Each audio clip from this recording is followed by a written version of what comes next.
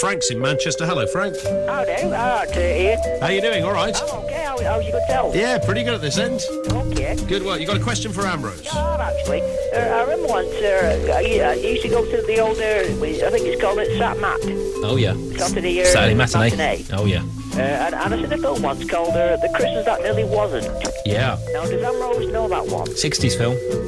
I think it was made in the 60s, although you might have seen it in the 70s, maybe, at the cinema. I think so, yeah. And I remember the name. Was there Phineas T. Prune? The character in the film, you mean? Yeah.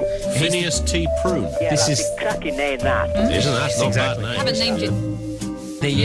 This is a sort of film. This is a bit like the thing we talked about last week. What was it? The sheriff, like the alien and the sheriff, or the electric. I can't remember what the damn thing is. But kind of a kiddies film that was filmed in one language and then dubbed into another. Because interestingly enough, the director of this film, which for people who don't know the story, it's about Santa Claus gets evicted from the North Pole, doesn't he? That's right. By a dude who buys up the North Pole.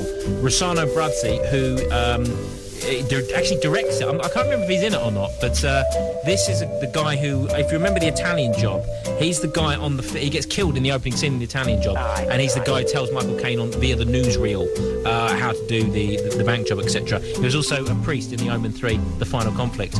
Anyway, he directed this film, so a multi-talented guy.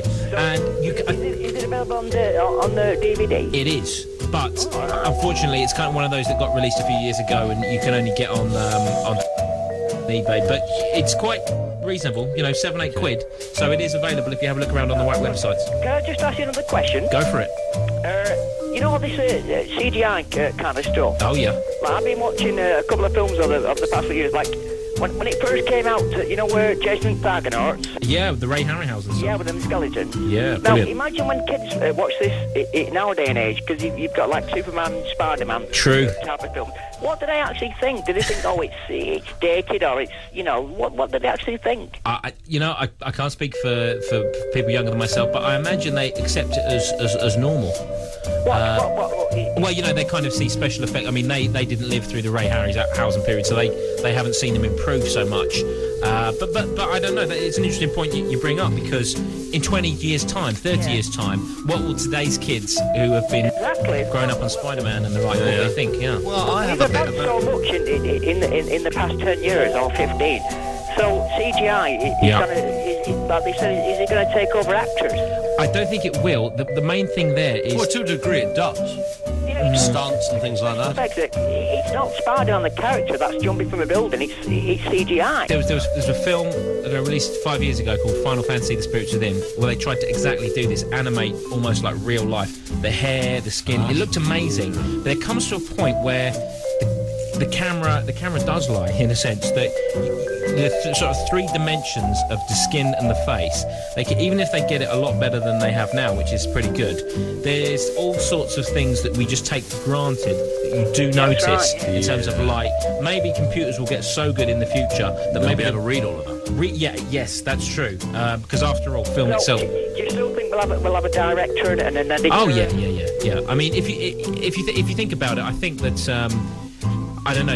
I mean, obviously people think, oh, well, CGI might replace actors and it'll be cheaper. Wouldn't Hollywood love that? But actually, no, because Hollywood as a community is part of people who still want work. Well, so lots of actors and directors... It's money business, isn't it? So they've got to employ and also make some money from it. It is, but at the same time, it's not just going to be a case of, Solar Studios hiring a bunch of computer programmers, because that just won't happen, because there's too many vested interests to allow that to happen, I would say. Well, it's great to speak to you, Ambrose. No worries. You're really entertaining guy. Fantastic. I'm glad to hear that. Thank you very much, Frank. Good man. Cheers, Frank. Okay, cheers. You take care. And I never ever thought I'd hear anybody use the phrase Jason and Argonauts. Just a quick one. Not by the bad. way. That's brilliant.